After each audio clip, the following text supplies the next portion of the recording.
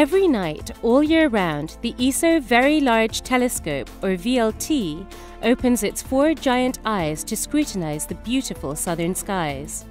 Each eye is a huge mirror, 8.2 meters in diameter, that gathers the light of the night sky and reflects it into optical systems that form ultra-sharp images of the universe. But keeping the VLT's eyes clear requires each mirror to be cleaned and recoated occasionally, a delicate and complex procedure.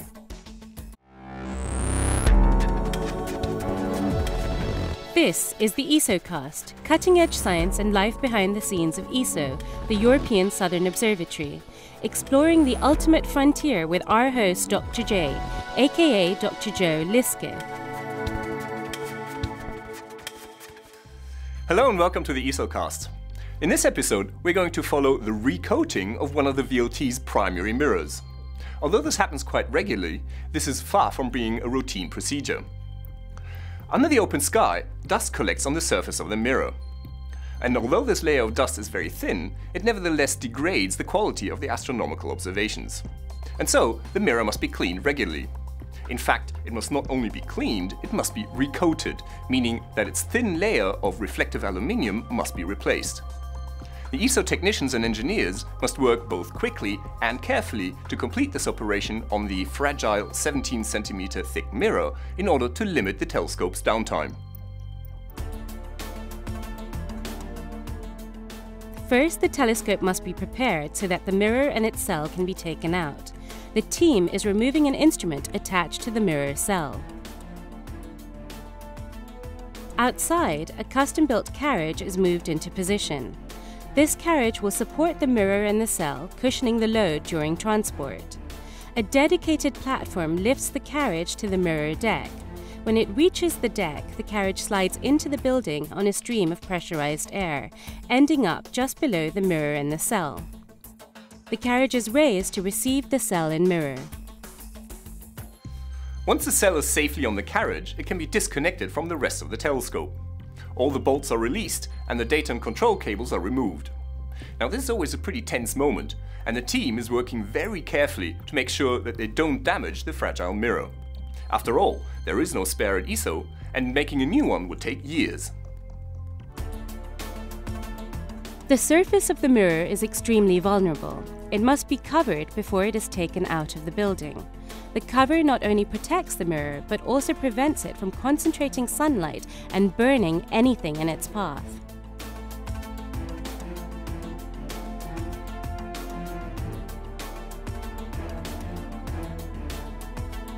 Before the mirror can be covered completely, a smaller mirror must be dismounted. This mirror sends the light gathered by the main mirror to different instruments at the telescope. During the coming days, the optical engineers will inspect and clean this mirror as well. Eventually, the larger mirror is completely covered. The carriage slowly slides out of the telescope building, supporting the full weight of the mirror and the cell, a substantial 50 tons. Once again, the lifting platform is used, carefully lowering the carriage to ground level.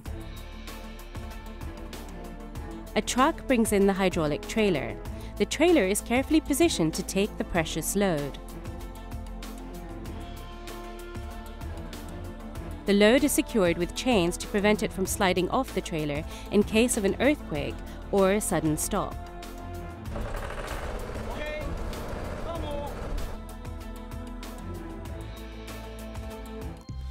The team is now ready to start the trip down the mountain to the recoating plant. This journey is a crucial stage in the whole process. Before the mirror is brought out, the weather must be checked thoroughly. High winds must be avoided at all costs during the transit, because any flapping of the lightweight mirror cover might scratch the mirror. Furthermore, the truck driver is supposed to never apply the brakes, because an abrupt halt might be dangerous for the mirror. And so the truck moves along at a leisurely 5 kilometers an hour. But even at this walking pace, it eventually arrives safely at the mirror maintenance building.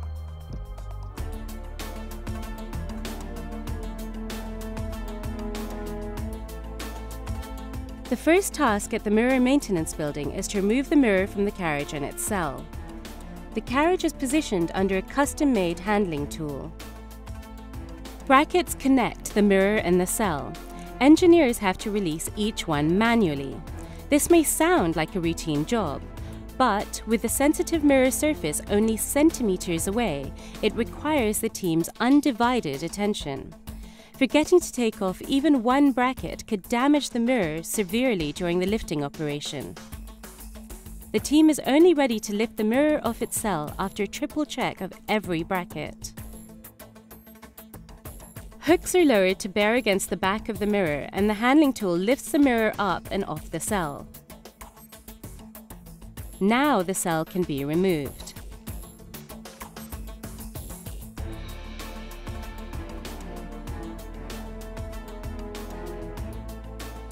Subsequently, the mirror is lowered again to allow some work to be carried out on its back surface.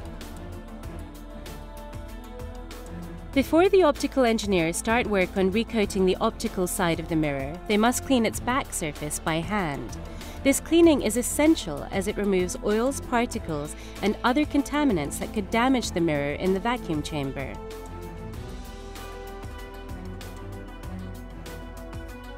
Afterwards, the bottom half of the vacuum chamber is brought in and the mirror is carefully lowered into it. The mirror is next taken into a clean room.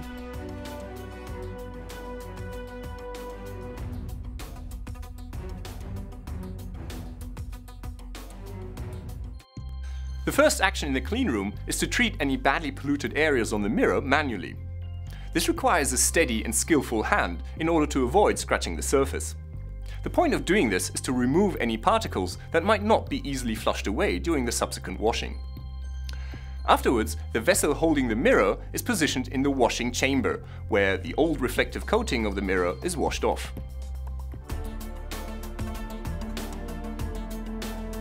The washing process begins and a giant purpose-built sprayer arm rotates just above the surface of the mirror.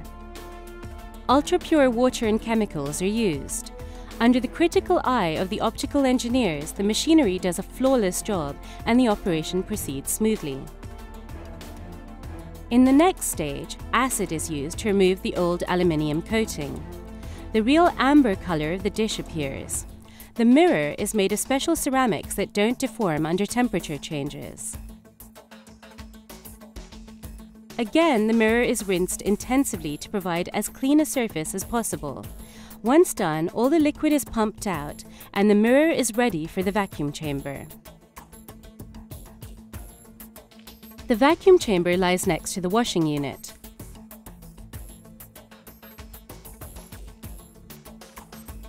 The mirror is placed in the chamber immediately after cleaning to avoid contamination with new pollutants. The lower part of the vessel is lifted up and the chamber is closed. The air can now be pumped out to establish a nearly perfect vacuum necessary for recoating. Once the vacuum is established, the recoating can begin. The optical engineers use an electrically stimulated plasma for a molecular cleaning of the optical surface of the rotating mirror. Then, individual particles of aluminium are deposited on the mirror in a process known as sputtering deposition. This takes about half an hour.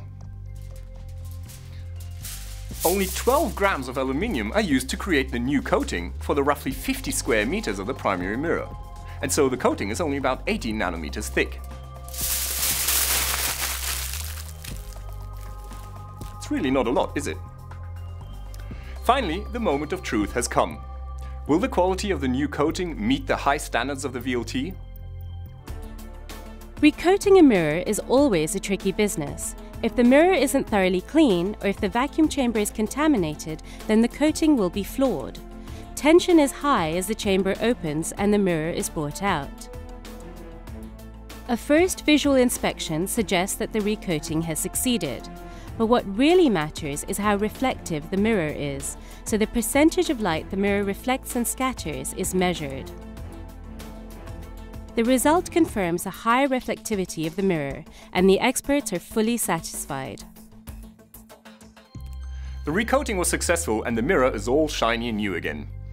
Our team is now ready to take the mirror back up the mountain and reinstall it at the telescope. The VLT will be back in full operation exactly on schedule to provide astronomers with a superb view of our universe once more. This is Dr. J, signing off for the ESOcast. Join me again next time for another cosmic adventure.